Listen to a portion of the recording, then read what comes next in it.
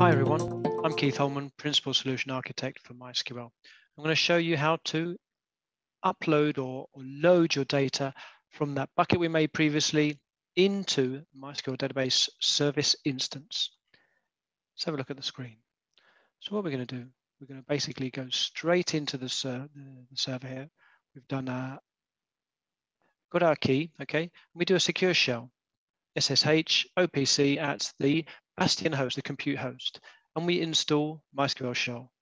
We can do it either this way or just in say sudo yum install MySQL shell. Once that's installed, we can go in there into MySQL shell, as you can see here, and we run the following command.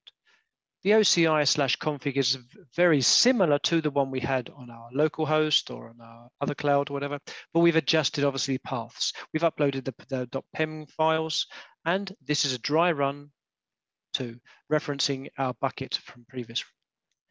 We run the dry run. It warns us about the options about hidden primary keys. We say false. It uploads the information. Because we're connected into the instance already with MySQL shell, say show databases, and it's uploaded our schema nexus. There you have it. Thank you very much. Enjoy MySQL Database Service.